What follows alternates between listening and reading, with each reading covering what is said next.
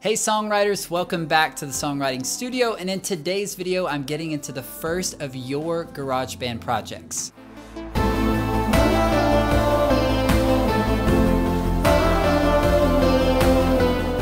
A couple weeks ago, I asked to hear your GarageBand projects because I wanted to spend some time in your songs producing your GarageBand songs and showing you the behind the scenes of that process. So the first song we're gonna do is from a subscriber named JC Almonte.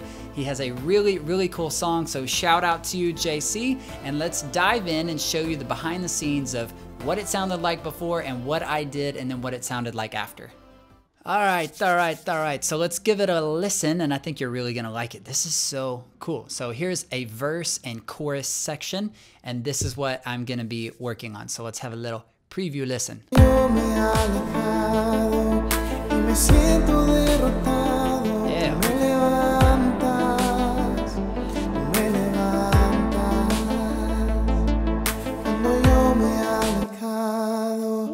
Me siento derrotado, tú me levantas, tú me levantas. Really well done. Then leading into the chorus now.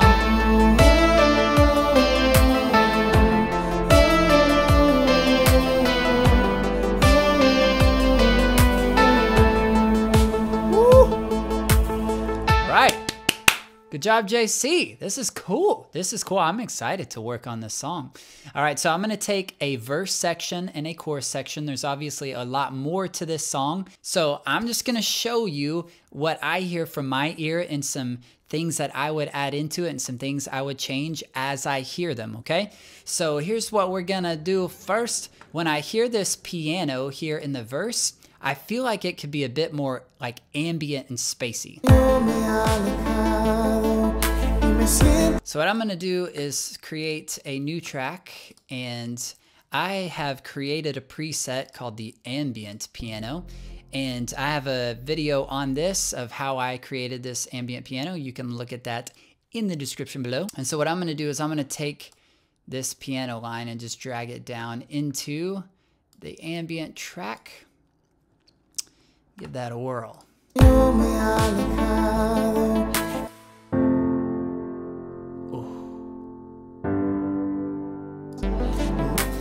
And then even with this top piano, I feel like I want to do the same thing or something similar. I want to give it more space because to me, it just feels like it's a little bit too present. It needs to be like a little more ambient, a little bit more spacey.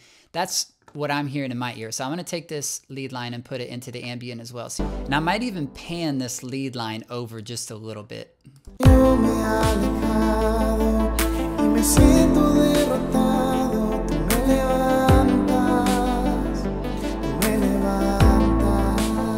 Just so it doesn't fight with the lead vocal in the middle quite as much.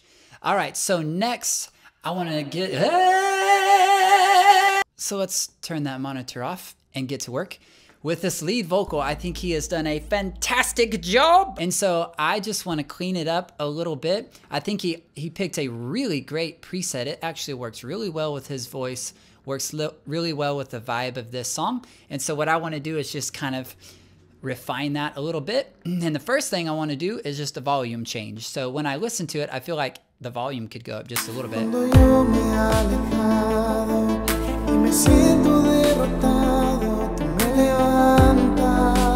So just a little bit. You don't want your vocals to sit way out on their own, but you don't want them to be buried down in the mix. So I'm just turning the lead vocal up just a smidge. All right, and so next I wanted to add a little bit of echo to his lead voice. I'm just gonna use the master echo here inside of GarageBand. Cuando yo me he alejado y me siento derrotado, tú me levantas, tú me levantas. Just to help kind of fill those little spaces right there. Yo me he alejado y me siento derrotado, tú me levantas. And if I had more time, I think I'd work on cleaning that up a little bit, but I like the overall effect, so I'm gonna go with it. And then beyond that, I feel like the compressor is not actually firing. So what a compressor does is it kind of evens out your performance, makes your too louds quieter, your too quiets a little louder. And so the settings are right on here other than the compressor threshold, which is basically where it turns on. And so right now it's not even really turning on. You can see right here, it's not even, like a 4-to-1 ratio is good and the attack and the gain is good, but if it never comes on, then it doesn't do you any good, right? So I'm just gonna pull it down until we're getting maybe 3 to 5 or 2 to 3 dBs of gain reduction. dB stands for decibel, and each one of these dots represent a decibel. So let me try that.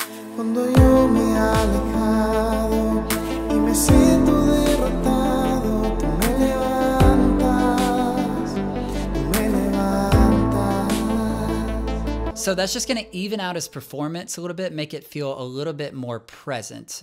And I might even boost the volume just a hair.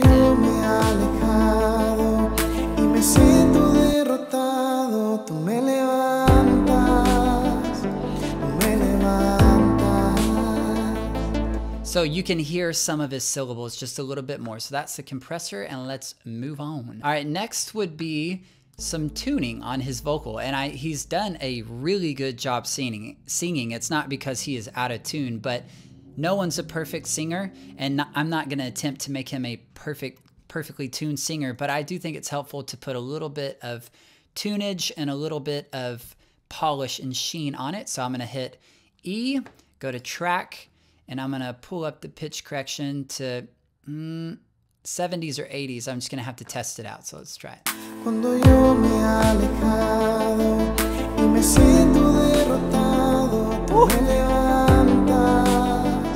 So it's just grabbing a few of those notes that are just a little bit flat or sharp and kind of pushing them back where they need to be. And again, he's done a great job singing. This is really fun to work with, but I think it just helps give it a little bit more professional touch. All right, and then I keep playing around with the idea of putting more reverb on his vocal. So I'm just gonna take that master reverb and see how it sounds.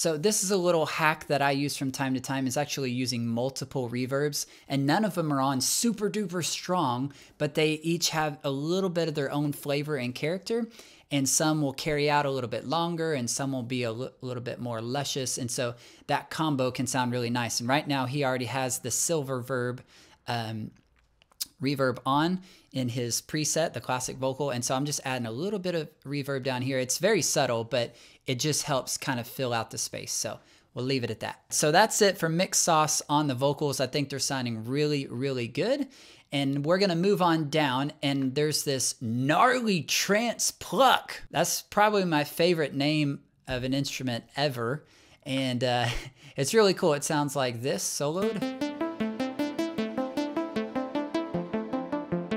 Yeah, I love that sound. I think it's really cool. I think it works with the vibe of this song. I just would like to see it moved out of the way, and maybe even like moving panning wise. So what I'm gonna do is use automation by hitting A on my typing keyboard, and then I can click here in the drop down menu and select pan, and then I'll start just adding notes along the timeline here. So we will start it over here. Then it moves over there. And it goes over here. It moves over there. All right, so that should create a sweeping motion.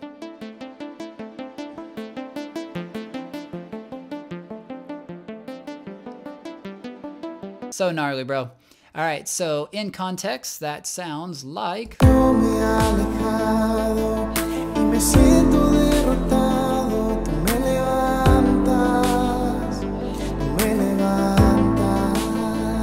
All right, so whether you like it or not, you get the idea. I think I would at least pan it one way and have it sitting over to one side as opposed to being straight up the middle. But I do like how it's going back and forth. And if I had more time, I'd probably like steepen up these curves so it's not in the middle as long, but it's more like over here, and then it kind of swings and is over here, and then it swings and it's back over there, that kind of deal. But let's move on. All right, so next, I feel like I want to build up some of the snares and claps that are happening.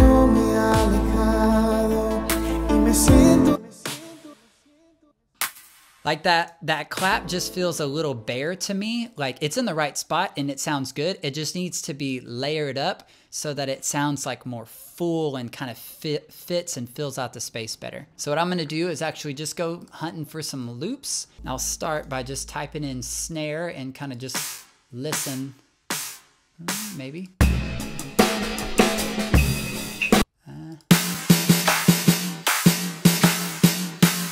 All right, so that's a really hard snare, and I'm gonna pull it in and just grab the first little bit from this snare. So, I mean, this would be called sampling or just layering, where we're taking kind of multiple snares and making them into one big snare. So let's see, it goes right here. So obviously it's super harsh right now, so I'm hitting B to go into the Smart Controls window, and what I need to do is add a lot of reverb. So I'm going to choose the reverb, platinum verb, and what I'm going to do is bring down the dry, that would be just the normal signal, and bring up the wet. I'm also going to crank up the reverb time a little bit. See how so I need like a long tail. I want a long, luscious tail on there. Okay, so again, I feel like I want more, so I'm just gonna add a little bit of reverb here as well. All right, so it's still real intense. I'm gonna turn it down in a minute, but I also wanna go into EQ. It's too in your face. And so one of the ways, little tricks that I use in EQ to kind of make something feel ambient and distant is to do what's called a low pass filter, which lets your lows filter through while cutting off some of your highs, and it just gives it an ambient sound. It's just kind of a smoother, cleaner hit, and so I'm going to take that down. It's way too loud. Bring it back up. Yeah, yes, okay. So it's just not feeling as bare. And then what I need to do is to get rid of so many things on my screen, and then I need to copy this and just put it where all the snare hits are, which is on the first, or beat 2. So copy paste.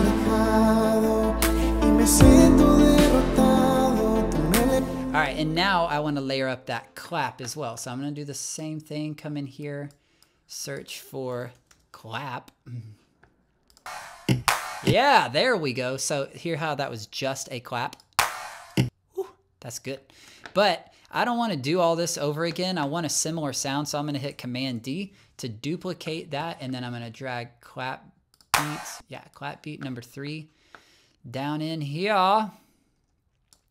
And do a little shaving again to where I just have that clap. Come on. All right, and then we need to simply do the copy paste method, and to paste and to paste. So that's all I'm gonna do with the verse. I'm gonna move into this chorus part. Let's see what we can do.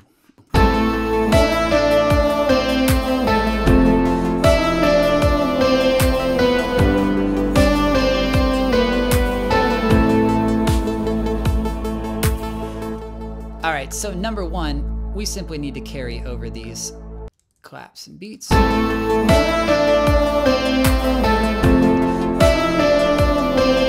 I think what I want to do on this to make it more dynamic is, man, it's never going to go away, is to actually layer up the stomps and claps together. So like so that they all hit at the same time.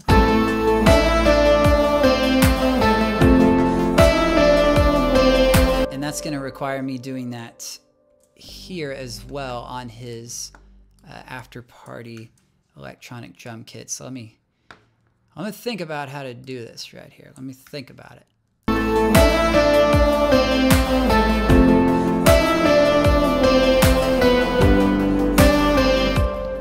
But maybe I need to turn them down a little bit because they hit harder now.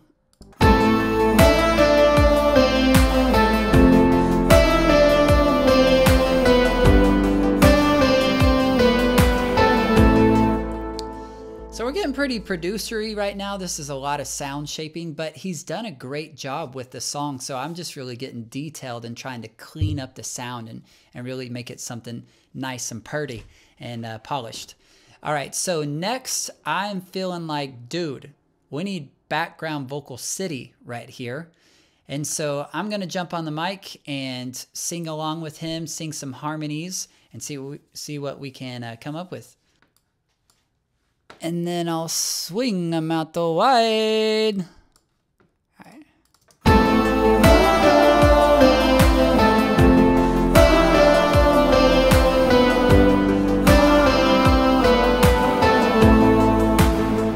Then of course I'll copy and paste these over to here. And now we have a much more layered vocal. So if I mute the extras, it sounds like.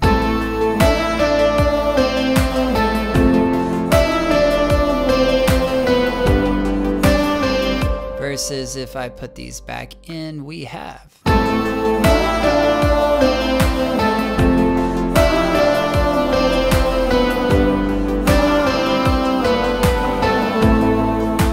And with those, it's like you want them to be heard, but I don't want you to really hear my voice so much. I want you to hear JC's voice. So I'm keeping mine very kind of buried back in the mix.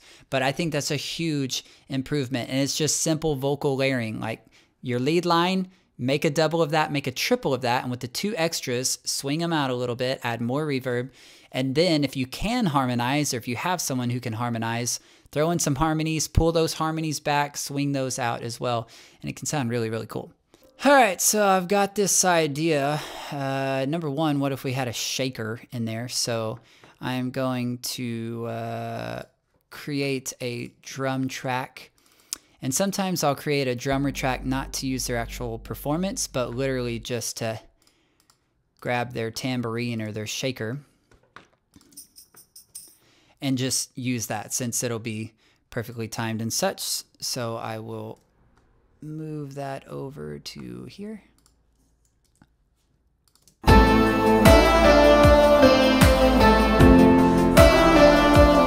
So I like that, but again, I want more space. It's a little, sounds like I'm standing in a room by myself. And so I'm going to want that distance in there too.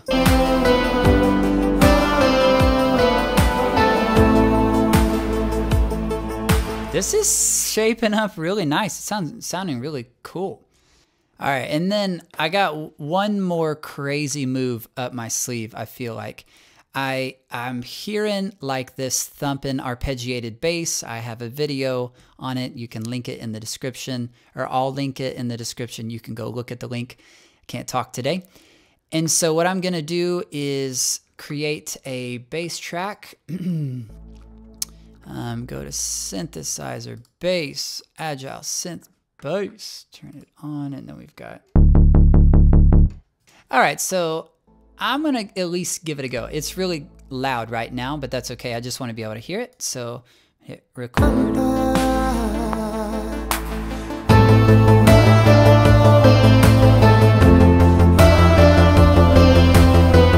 right, then I'll do a little magic quantize action on it, and then I can copy and paste that over here since this section is the same. And then I'm gonna pull back the fader to make sure it sits right in the mix.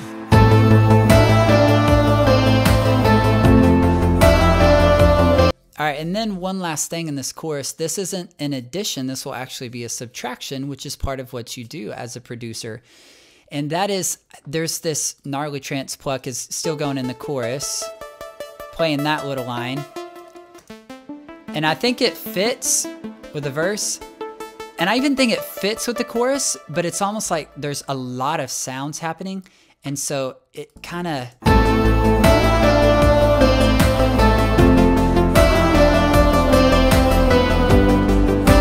I just want to try it without it and see if it sounds any different without it. So let's.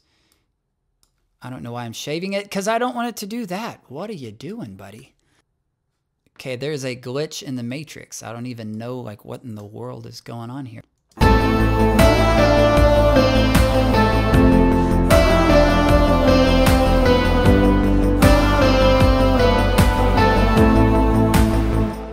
So I don't know. It's kind of user taste at that point. But to me, it seems like the kick and the snare stand out more and the vocals stand out more. But I don't know, it does kind of harmonize with the lead vocals a little bit. So it's kind of either way. Let's listen back a little bit, get some context.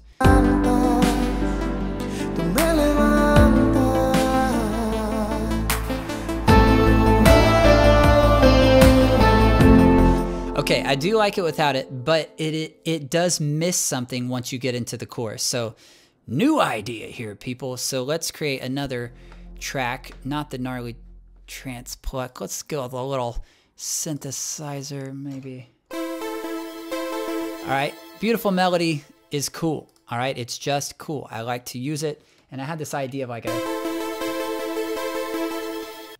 So let's record this track.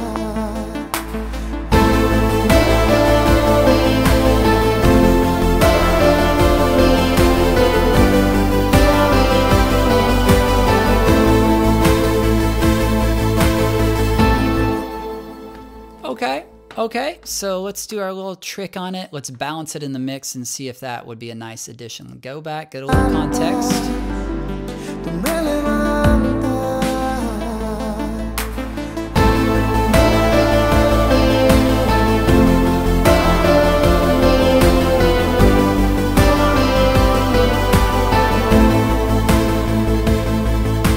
All right, so let's do a little before and after listen from here at the start of the verse to the end of the chorus.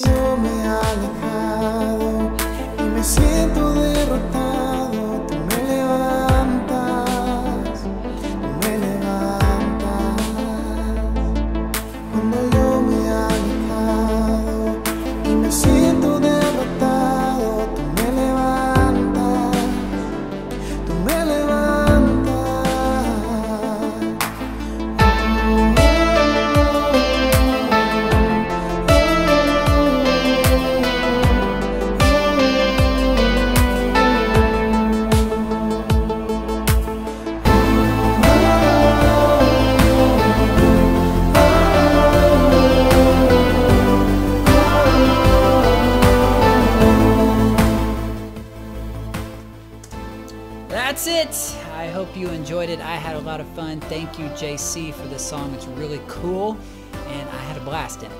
So that's it for today's video, and be sure to check out my free 5-part mini course called GarageBand 101, where you can learn how to use GarageBand to make your own music in less than 30 minutes. So I will catch you all in the next video. Peace out.